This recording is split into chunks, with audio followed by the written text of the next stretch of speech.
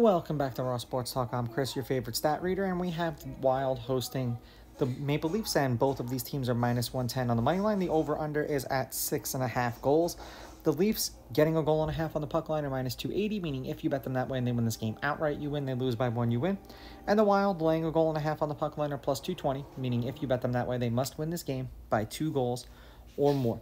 Now, these are the overnight odds. They're going to change the closer we get to puck drop tomorrow. The Leafs are playing a back-to-back.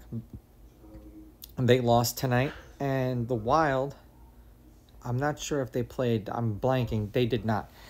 Head-to-head, the Leafs are 8-2. The Leafs are on a 5-game winning streak. The home team's 5-5.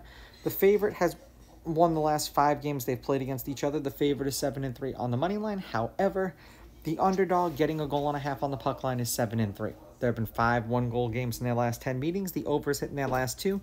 The over is 6-4, and the over 6.5 goals is 6-4. The goaltenders for tomorrow's game are supposed to be Stolzar in net for the Leafs. He hasn't been confirmed. And Gustafsson in net for the Wild. He has been confirmed. The Leafs, obviously that game didn't register through yet, lost tonight 4-2. 2-2 in their last 4. 7 goals, 10 goals, 5 goals, and then 6 goals. 3 goals in an overtime loss, 6 goals in a win, 4 goals in a win, and then 2 goals in the loss today. And for the Wild, 6-1 in their last 7. 6 goals, 12 goals, 8 goals, 8 goals. 4 goals in a win, 5 goals in a loss, 5 goals in a win, 5 goals in a win. They have scored at least 3 goals in 9 out of their last 10 games. I'm going to take the Wild with the money line.